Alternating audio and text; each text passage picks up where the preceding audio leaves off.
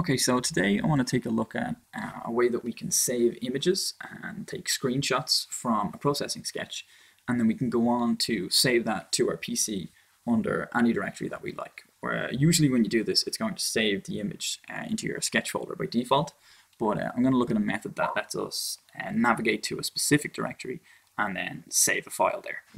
So what I have here is a small sketch that is creating these procedurally generated images, and I can flick through them, and when I find one I like, I can hit space and it brings up this dialog here. So using this, I can navigate around to wherever I want to go, and I can choose to save the image wherever I like.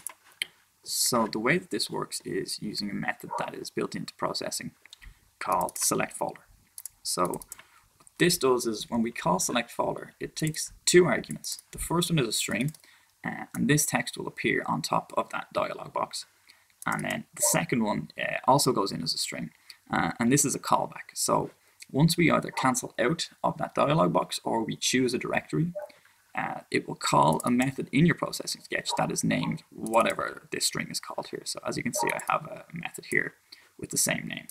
And this method should have one argument of type file, and I've called it selection. So this does is when we call back to this method, it passes us back this selection, which is the directory that we've chosen. So if the selection is null, and that means if we have cancelled out of the dialog box without choosing a directory, it will simply return and break out of that method. But otherwise, if we have chosen a directory, it will execute this block of code here. So what I've done here is I've set up a string called directory2, and I've set that to be equal to the selection.getPath method.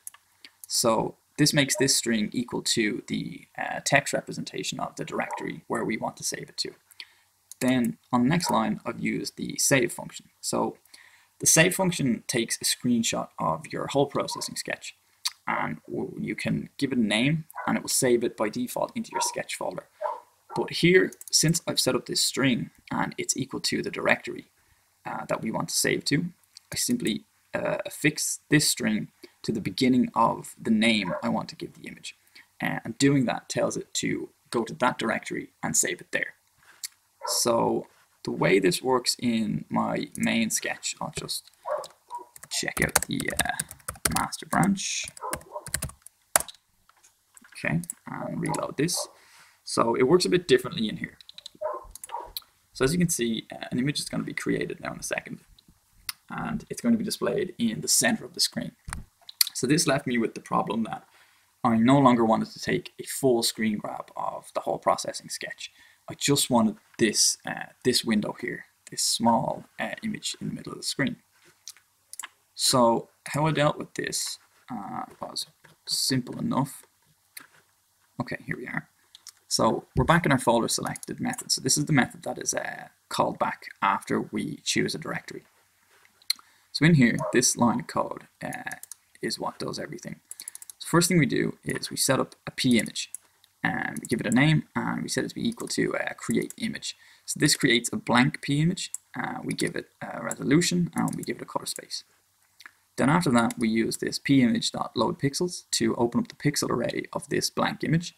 And then we use loadPixels on its own to open up the image array of the sketch as it is on screen. Then we use this nested for loop to loop through all of the pixels on screen. And we use this if statement to check whether or not the current pixel is within the range that we've defined. So whether or not this the pixel that we are looking at the moment is within that small square in the middle of the screen that we want to save from. And if it is, then we set up an index, which is the reference to the actual pixel we're looking at. And then we say file to save, which is this new blank p image, dot pixels is equal to pixels index. So effectively, we're going through each of the pixels from the center of the screen, and we're assigning them to, or we're assigning the pixels of the blank p image to be exactly the same as those. After that, we're calling pimage.updatePixels to update that p image. And then we are doing the same trick here, setting up a string, making it equal to the path, and then we are using pimage.save rather than just save on its own. And we're taking that p image, and then we're saving it to the directory and we're giving it a name. And yeah, that's how it works.